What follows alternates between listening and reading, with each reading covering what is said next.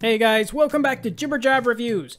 Well, it's actually been a couple months since I first reported any news on Samsung's next smartwatch, and while there have been a few snippets of information released since that time, there really wasn't anything significant to mention. That is, until now. We finally have some leaked photos of what the new smartwatch is going to look like, and these are official as they were uploaded on the South Korean regulatory agency's website. And based on these South Korean reports, the new watch is actually going to be called the Galaxy Watch 3, and it's going to come available in two display sizes, with a 1.2-inch display on the 41mm version and a 1.4-inch display on the 45mm version. Now, the 41mm variant of the watch is going to be powered by a 247mAh battery, while the 45mm variant is going to come packed with 340mAh battery, which means you should get some decent battery life, at least on this larger model. I'm predicting somewhere in the 3 to 4 day range, depending on usage. That seems pretty reasonable.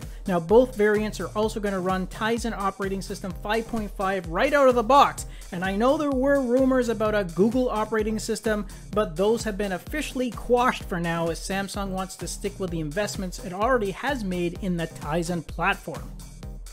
Now let me keep these photos up on the screen for you guys just a little bit longer, because the other noticeable feature you're going to see here is the return of a mechanical rotating bezel, albeit in a thinner dimension. And I know many of you are going to rejoice in this because it's actually been 2 years since Samsung has released a watch with a bezel, and of course I'm referring to the Galaxy Watch here back in 2018. Since that time, Samsung has released two bezel-less models, and the Active Watch and the Active Watch 2, which actually were released only months apart, and they didn't garner the same excitement as the S3 or the Galaxy Watch did when they were unveiled.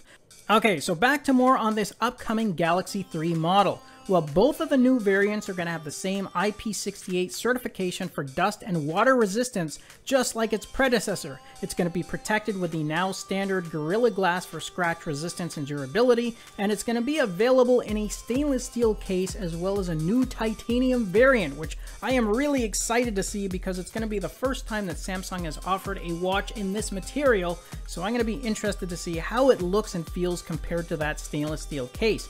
And for those keeping score, well, Apple's last smartwatch was released in a titanium finish as well, so it's not really surprising at all to see Samsung step up with this option too.